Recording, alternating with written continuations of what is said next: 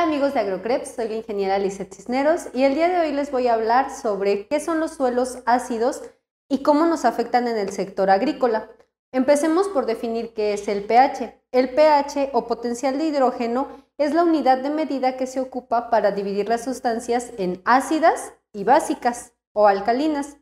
Vamos a partir de una escala de pH que va de 0 a 14.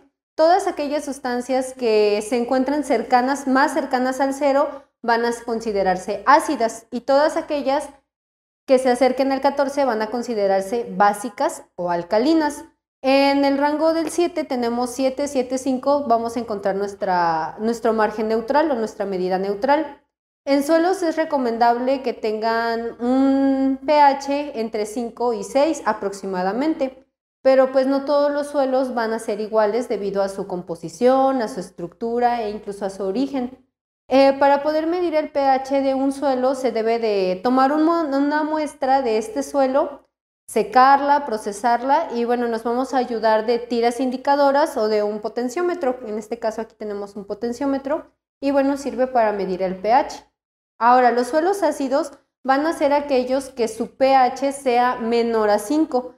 ¿Y esto cómo nos va a afectar a los cultivos? ¿Cómo nos va a afectar al sector agrícola? Bueno, las plantas necesitan que el pH tenga cierto nivel para poder desarrollarse. Hay plantas que se van a desarrollar muy bien en pHs más ácidos, algunas en un pH con más tendencia a lo básico, pero la mayoría se va a desarrollar en un pH hasta cierto punto neutral.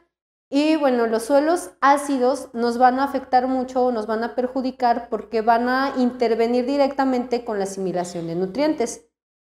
Los suelos ácidos nos van a limitar la absorción de algunos macroelementos muy importantes como es el calcio y el fósforo, entre otros. Y también al aumentar la absorción de microelementos pueden perjudicarnos. ¿Por qué? Porque al tener estos elementos en absorción lo va a asimilar de más y puede que absorba la planta algunos metales y le ocasione algún problema de toxicidad y esto pues nos va a afectar directamente el metabolismo del cultivo.